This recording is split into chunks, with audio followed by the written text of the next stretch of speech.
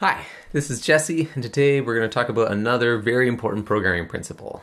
This one is called "You Ain't Gonna Need It," or YAGNI.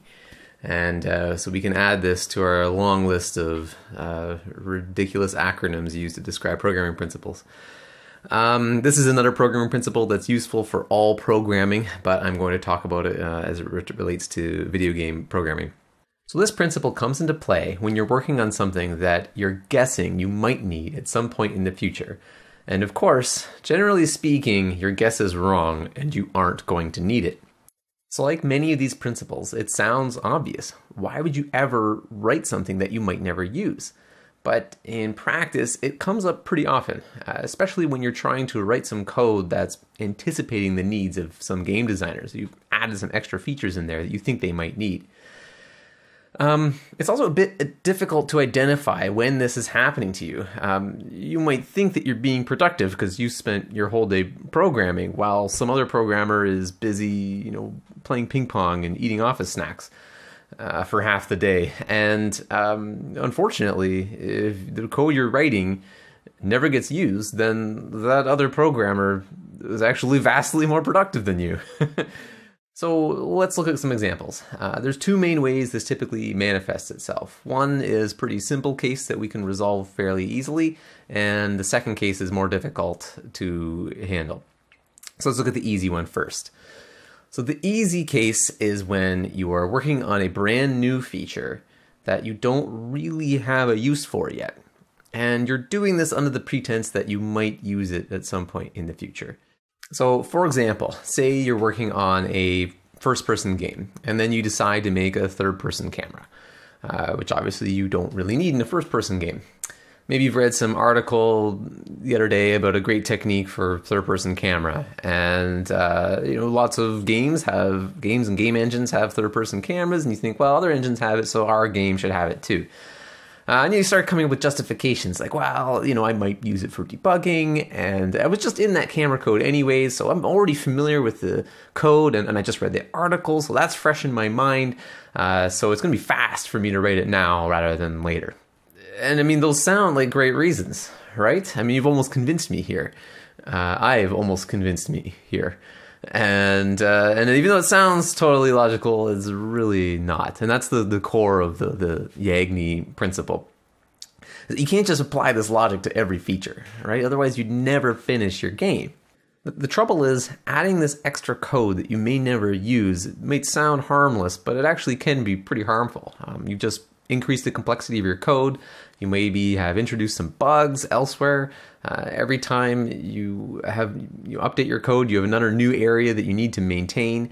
There's no reason for it to be there. And this is just one feature. Obviously, if you had many features where you had done this with, you would have a ton of unnecessary code in your game engine. And we have to remember, what was my initial justification for doing it now rather than implementing this feature later? It's really a time management argument. The argument is that it's quicker for me to implement it now while everything's fresh in my mind than to do it later. And that, I think, is a logical fallacy that YAGNI is attempting to address.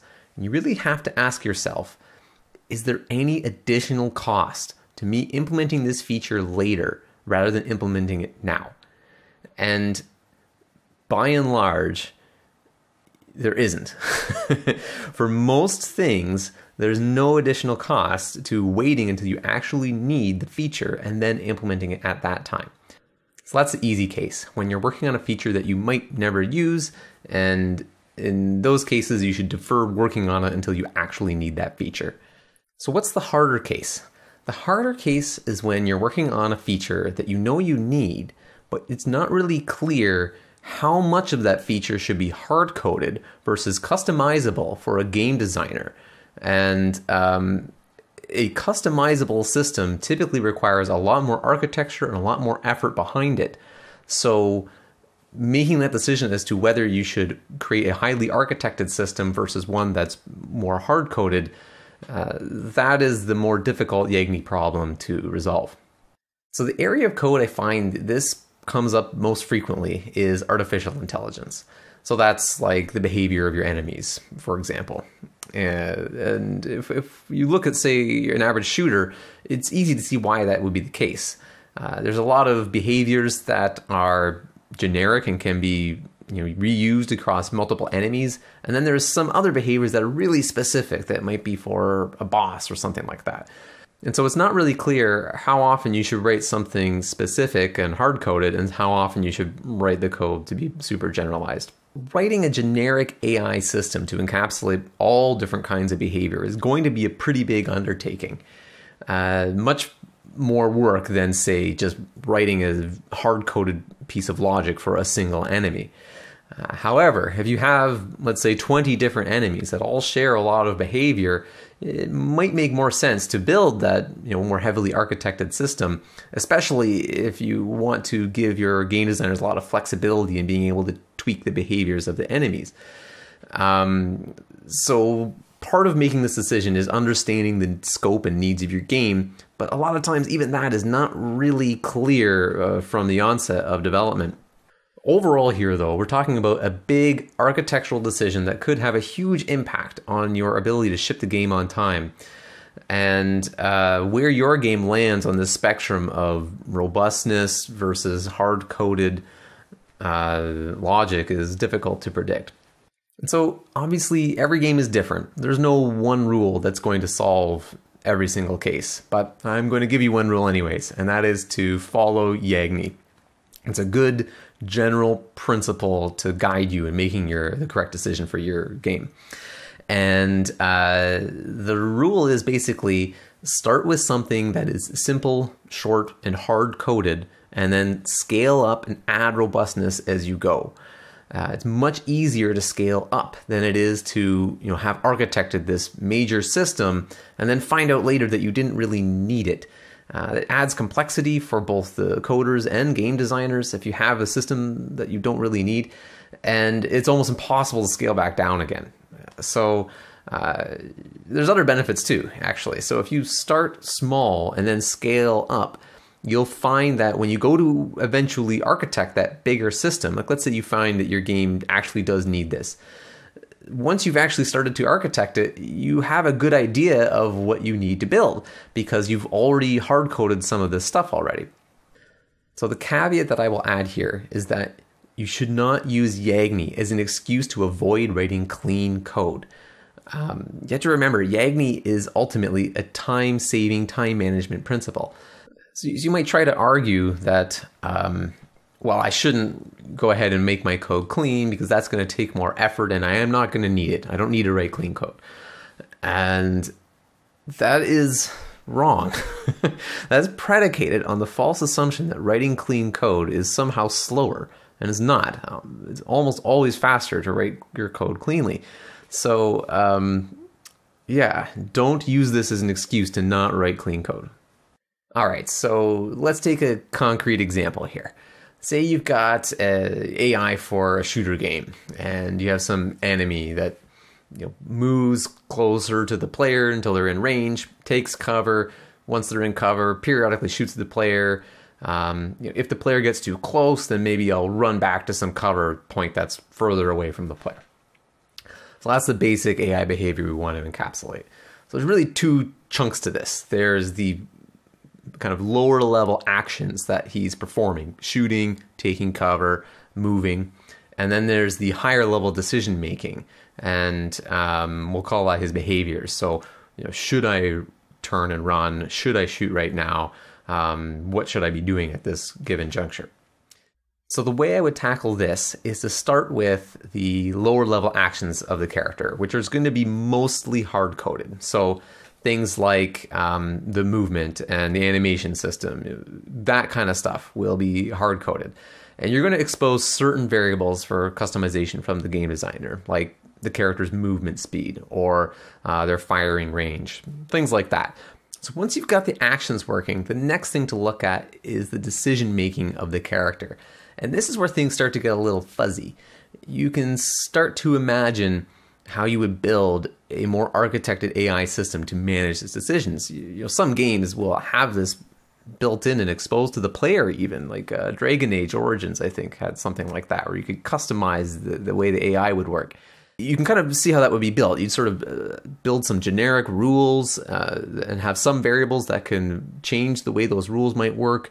And then you'd have probably some probabilities or priorities to help gauge whether you should or shouldn't apply a rule at a given time. And then the evaluation of those rules would then determine your current action. So that's how you kind of imagine a more architected system. But I wouldn't recommend jumping to that right away. And that's really the core of what I'm trying to say here with Yagni is unless you know you need a advanced system like that, I would recommend hard coding those behaviors in, hard coding some, if I'm in this state, then do that, else do this. Hard code some of this stuff first.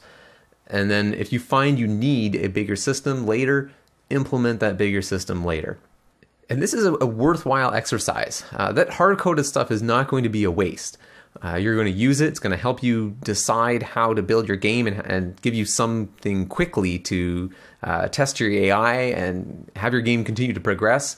And on top of that, if you do decide to make this more heavily architected system, you already have a good idea of what's going to go into that system by looking at your hard-coded logic.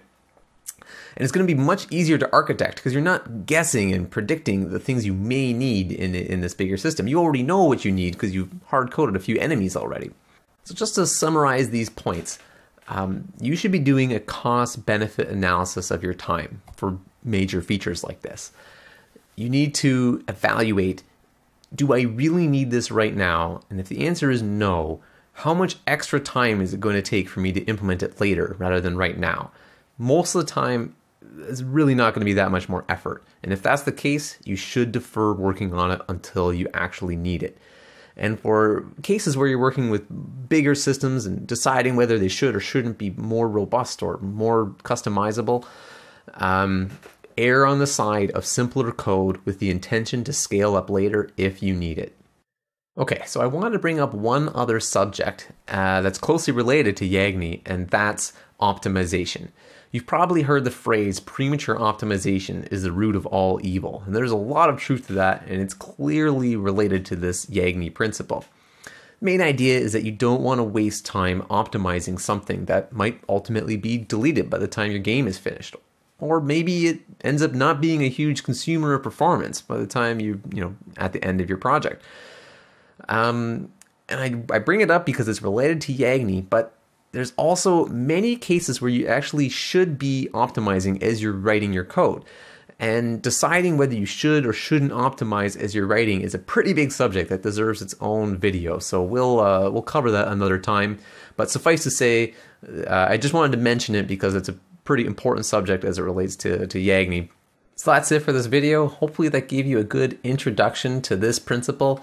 It's a pretty big subject that can actually be fairly difficult to master, but hopefully there are some ground rules here that will put you in a good position to start becoming comfortable with Yagni, worst acronym ever.